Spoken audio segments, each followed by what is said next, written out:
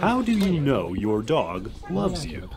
In his book, How Dogs Love Us, author Gregory Burns says that, although he spent 2 years training dogs to go to an MRI so people can study their mental behavior, there are some simple clues to find out how your beloved little Bow Wow feels towards you, without a complex medical procedure. So, I set out to see if my 3-year-old yellow Labrador named Violet passes the test. 1.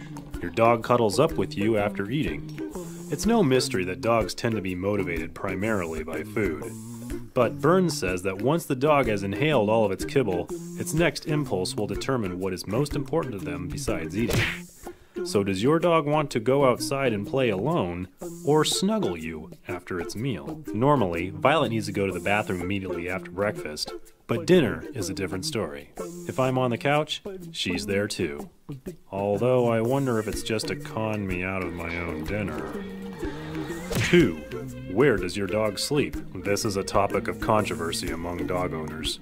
Many insist it's a bad idea to let your dog sleep on your bed, but Burns argues it's a good test of your dog's loyalty because it will want to stay with the pack, so to speak.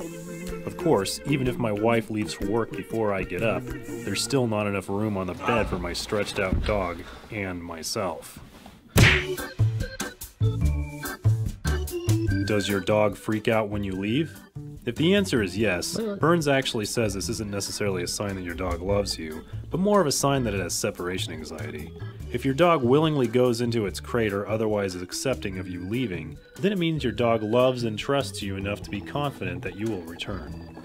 Thankfully, Violet passes this test, at least today. 4. Does your dog freak out when you get home?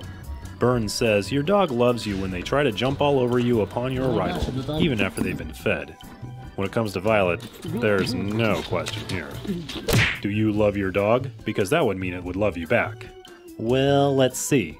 We're willing to spend an arm and a leg when our dog eats something she's not supposed to and needs to go to surgery. We deal with massive amounts of dog hair all over everything we own. And every time I get low to the ground, there's a tongue in my face. So, it's safe to say this 5th one checks out as well.